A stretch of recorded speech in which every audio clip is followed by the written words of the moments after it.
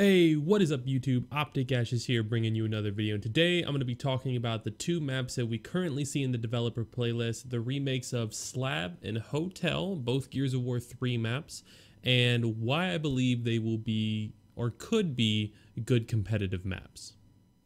Alright, so first up we have the overhead view of Slab, and I'm going to quickly go over some of the main points of why I think this will be a good competitive map. Now, for right now, the map is played on King of the Hill and game times like that. It's more of a social thing. So this screenshot obviously has weapons on it, like instants here, shocks, boom, nades, or Boltox, sorry, that won't be in the the escalation thing, but it does kind of give us an idea of where weapon spawns are and how those will play out. So it looks like that each side will have a secondary weapon kind of placement because we have shot grenades there, dead center here, and probably up here, and possibly here we could have power weapons, though it's not quite sure or not quite tellable because instants and Boltox can both go to the side weapon positions.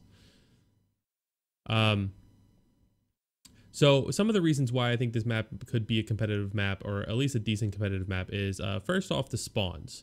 The spawns on this map, if you can read my handwriting, spawns.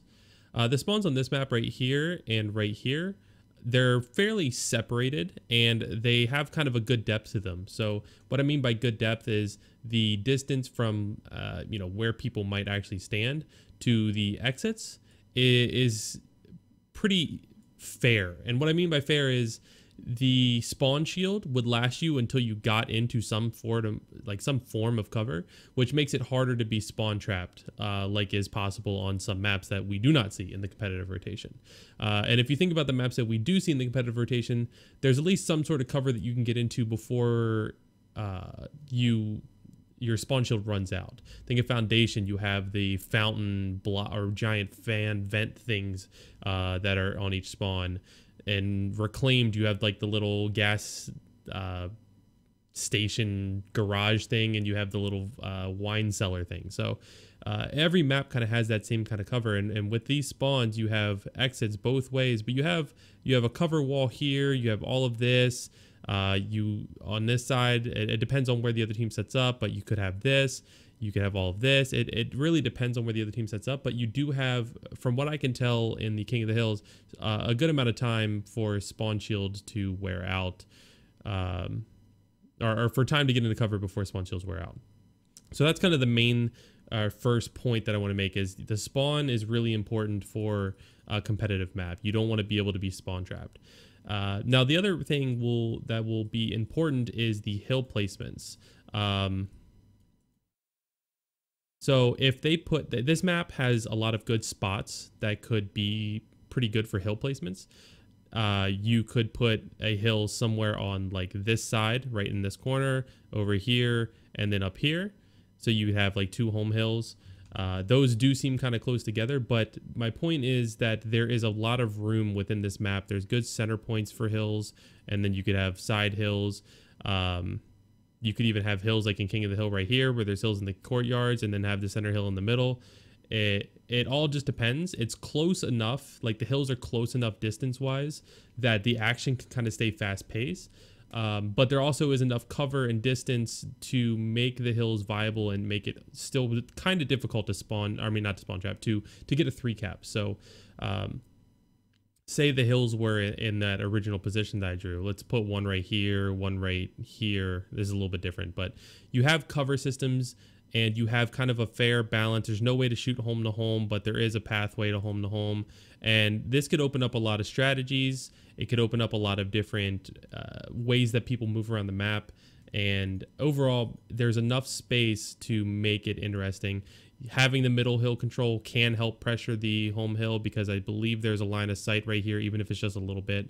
So just lots of angles that could be very interesting for an escalation game type.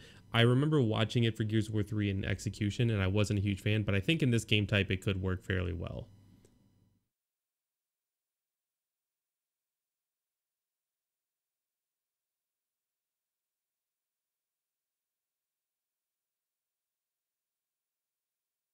Now, I already talked about it, but I'm going to write weapons here, just because we already pointed out the weapon spawns. That's really important.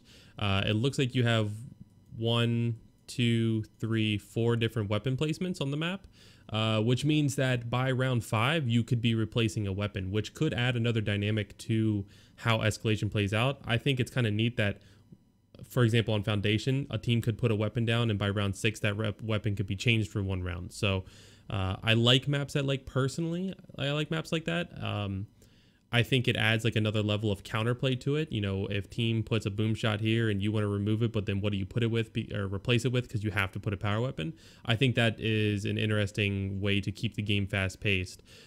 So overall, I think these 3 points make this map valuable towards our. So overall, I think these 3 points make this map viable towards competitive esports escalation gameplay, and I would like to see this actually played in escalation, maybe in another map test tournament, to see how it works out. So the next map we're going to be talking about is Hotel, and we're going to go over kind of the same points. So first off, we're going to talk about spawns.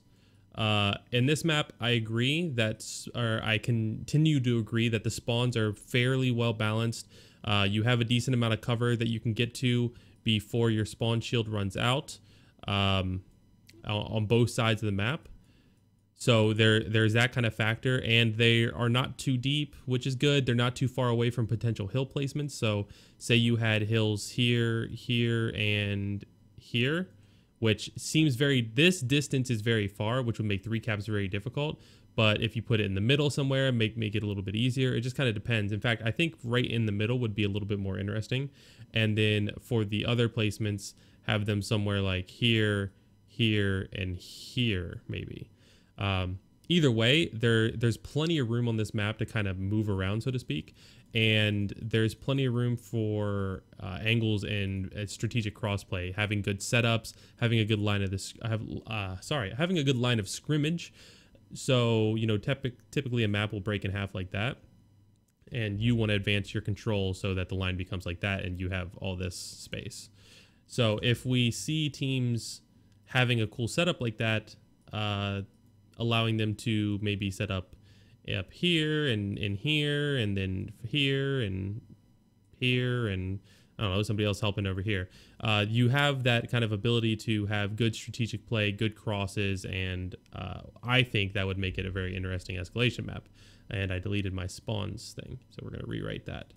The next point that I want to make is that I believe this map has good weapon placement. Now, I know I touched on this kind of first and then also third in the last map, but let me write that down. It has a good balance to it. You have a power weapon spot over here. You have a power weapon spot in middle. So you have 3 power weapon spots, kind of similar to Foundation. If you think about Foundation, there's a power weapon spot over on B Hill. There's a power weapon spot in closed mid, and there's a power weapon spot on Statue. And then you also have these kind of secondary weapon spots over here. So it could make for some interesting play where you have a majority power weapon map and force teams to be a little more fast-paced, play a little more hectically for some of those power weapons. Now, remember, keep in mind, you can put incense down on power weapon spots, which might take up one of those, but still, it would be pretty interesting to see this type of map where there's only 4 weapon spawns, 1, 2, 3, 4.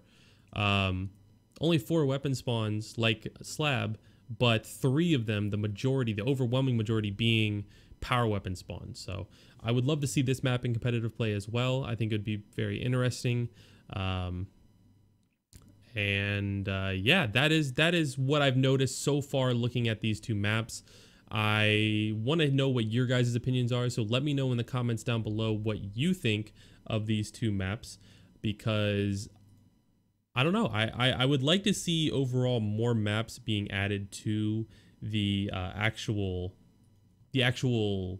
game competitive circuit, because I feel like once you have, like, you keep it to 7 maps, which is what we're doing right now. We just recently replaced Forge with Diner, so we do have a fresh face coming into the map cycle. The issue with that is we got rid of a map, which means we're keeping it to the same kind of stagnant 7 maps. There's no chance for expansion. There's no chance for larger map pools being forced upon teams, which means teams can just keep focusing on the same 7 map. Well, in theory, 6 maps, because you always get to ban 1 map. So you really only have to focus on 6 maps. It's not forcing teams to be more dynamic with their play. It's not forcing teams to be more adaptable. And it's really just kind of restricting esports. If we're not going to have multiple game types, which I'm fine with, I love escalation as a game type, we need to have more maps. There needs to be a much larger esports map pool. And currently the maps that are being produced, in my opinion, aren't cutting it.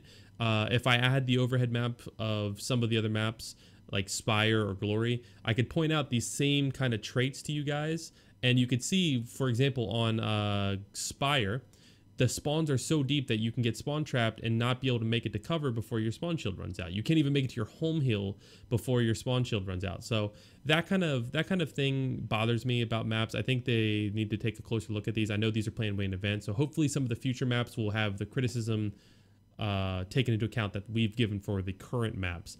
But yeah, guys, let me know what you think in the comments down below. I really appreciate you guys watching and supporting the video, and make sure to leave a thumbs up, make sure to subscribe, and as always, I will see you all in the next one.